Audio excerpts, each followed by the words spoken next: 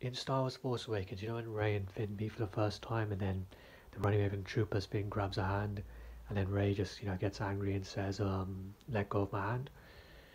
And then he does let go, but then when they have the breather, Finn just grabs her hand again after, Rey has shown that, she is capable of, fighting, running by herself, but just Finn just doesn't have instincts. So, sometimes, a person can know you're capable of, handling yourself, but still, you're just going to meet, that one protective person that'll always just, be that way. And some parents can just be that way when it comes to their daughters. So it's just about, learning, a good lesson here, how Ray just, keeps, speaking up, and just make sure you don't have any, frustration in your tone though. Try and train that, and just, keep speaking up relentlessly. And then, sometimes it does work out where eventually, you know, um, you know, you know, um, overprotect anymore. And then, sometimes,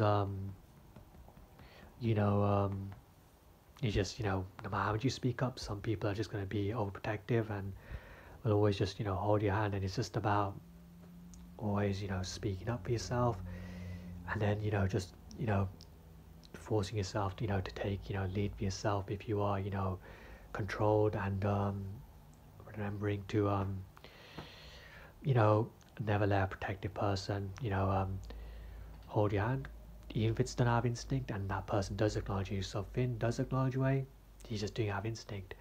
So it's about, not making, excuses for that person, that person cares. No, you have to speak up, even if the person cares, so that way the person isn't overprotective anymore.